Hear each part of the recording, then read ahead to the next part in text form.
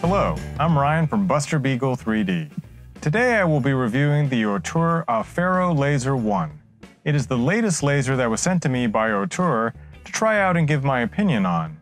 Do I like it? How does it compare to the Laser Master 2 and the Laser Master 2 Pro that I have done reviews on before? Well, let's find out.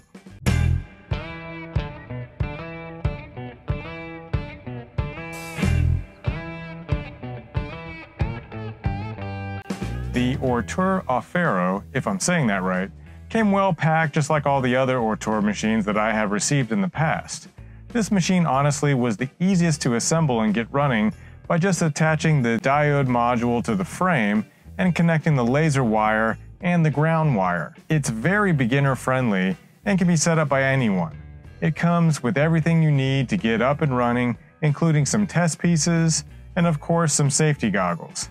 The Aufero is available in 3 options, which is essentially just a choice of the laser that comes with the machine that I will go over in a second. All options come with the engraving and cutting area of 180 by 180 millimeters. So as you can see, it's about a quarter of the Laser Master 2 or the Laser Master 2 Pro. The frame is constructed of aluminum extrusion and these acrylic panels for the feet as well as the X and Y axis plates. The machine runs off of 2 NEMA 17 stepper motors that ride on the Y axis. The machine has a motherboard that seems to be very similar to the one in the Laser Master 2 Pro with a 32-bit motherboard and a 24-volt power supply. It also has a port in the front for the offline controller just like the Pro. Unlike the Pro, there is no emergency stop or flame detector, but the ports on the motherboard seem to be there, so I'm guessing you could add those in the future if you really wanted to.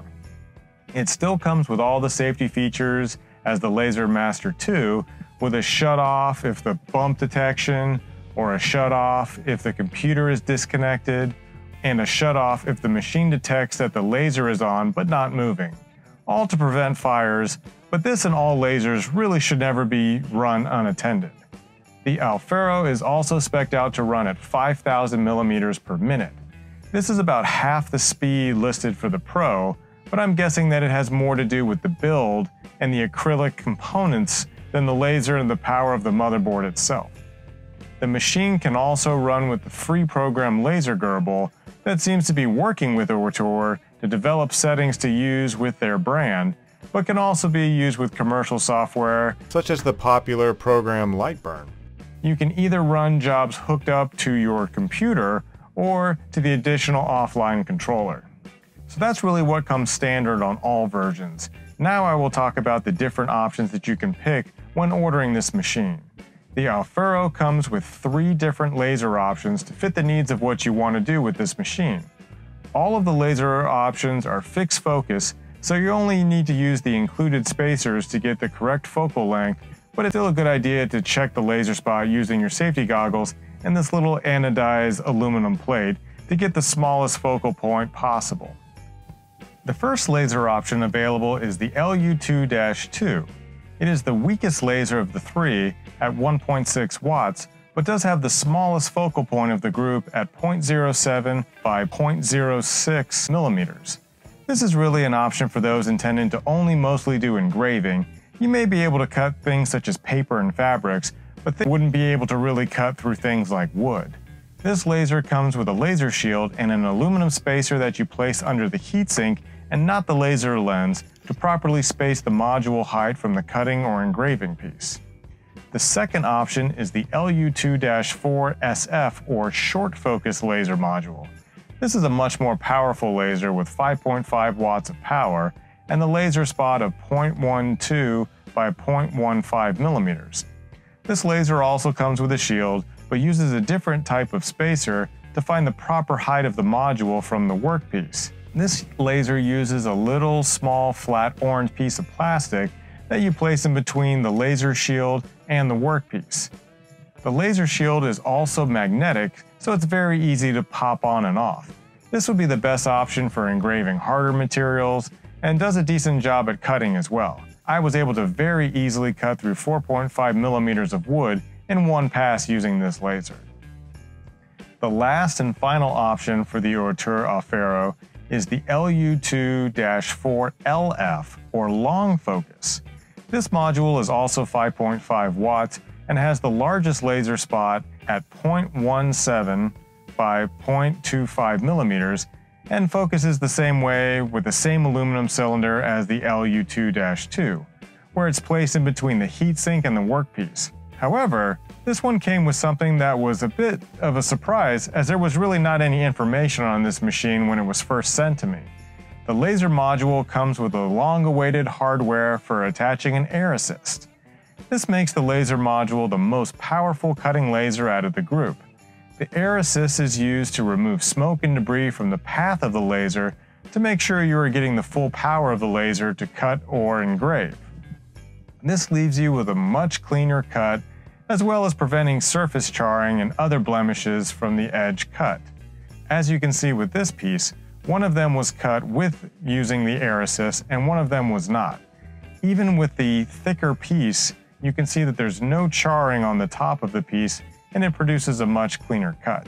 This machine does not come with an air pump, but does come with the nozzle, tubing, and airflow regulator. I just purchased a fish air tank pump and found a way to attach the tubing to it. If you know of a good air pump that will fit the hardware that comes with the Aufero, please leave a comment down below. I probably would have gone with an air pump with more pressure, but it still seemed to perform pretty well for me. To attach the air assist to the LU2-4LF, you need to remove the heat shield from the module. You then use the supplied Allen wrench to remove the little grub screw from the back of the module. You can then unscrew the large red cone that's covering the lens. You then attach the air assist nozzle over the lens and tighten it into place with this grub screw.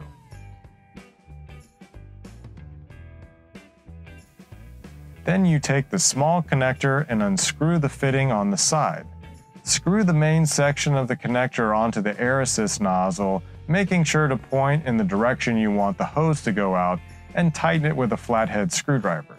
You can see here that I originally had the connector on the right side while filming, but later switched that over to the left side. That way, it routed the hose the way that I wanted it to. I then took the part I removed from the connector and slid that over the tubing. I then pushed the tubing onto the port and then tightened the screw on that part.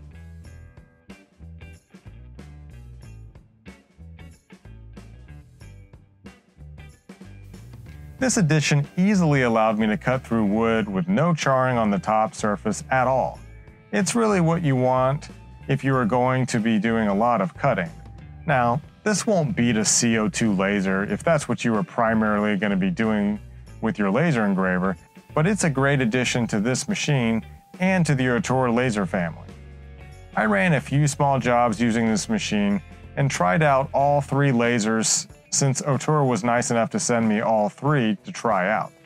I made some picture engravings using the lowest power laser, which came out pretty good. I'm sure with a little tweaking, I would be able to get some very nice results with that. I also used the short focus laser to cut wood, but also used it to try out the Norton white tile method and got some very nice engravings on the white tile. I also tried out the long focus laser with an air assist and was able to cut through about 6.5 millimeters of wood with 3 passes, and again, no top surface charring. I used it to make this little layered logo from Buster Beagle 3D, which also came out very nice. I also made some coasters with a monogram that also worked out great. I was able to engrave text in aluminum with the short focus laser. I had to mark the area up with a Sharpie first to make sure the laser didn't simply bounce off the surface. Another trick that you may or may not know to remove permanent marker from a hard surface. The best and easiest way that I know to do this is to use a dry erase marker over the permanent marker, and then it just wipes away. You can see that even on the hard surface, the short focus laser did a really good job of engraving, even at a very small font size. So for my overall thoughts on this machine and my opinion on if you should go for this machine or something like the Laser Master 2 Pro, I would have to say, it depends. The first consideration has to be the size. I actually welcome the smaller size of this machine because I rarely have a project that utilizes the full area of the Pro. It's much easier to find a place to store this if you don't need it out all day, so it's portable, it's easy to take outside or anywhere else that you need to make sure that you're using this machine in a well-ventilated area to prevent breathing in any fumes. The second consideration would be the speed of this machine.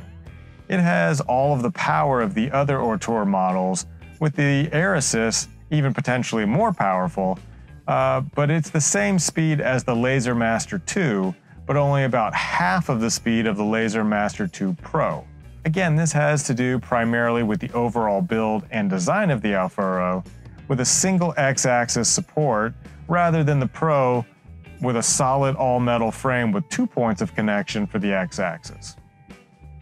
The last consideration would be the price. This machine comes in at about $170 cheaper than the Laser Master 2 Pro, with a comparable laser at the time of filming of this review. Those prices seem to be in flux quite often, so be sure to find the option that works best for you. Another consideration, even between these models, is the type of laser that you're using. So if I have this short focus and I were to compare it to something like the lower power version that you can get with this machine, I was able to engrave this image, and the one on the left was done in about 29 minutes, and the one on the right was done with the lower power laser, which was done in about an hour and 15 minutes. So even the different options with this machine, you're able to go much faster if you get the higher power laser versus one of the lower power ones. So that's it for now. If you have any questions about this laser engraver, feel free to leave a comment below and I'll try my best to answer it. You can also check out a very good Facebook group dedicated to the Ortur machines with over 20,000 members who are more than willing to share their knowledge and help out. It's how I found out about the Norton white tile method, which I really liked. If you want to see more about laser engravers, 3D printers, injection molding, CNC, and all things 3D, please do hit that like button and consider subscribing to my channel for future videos coming out soon. Thanks again, and we'll see you next time.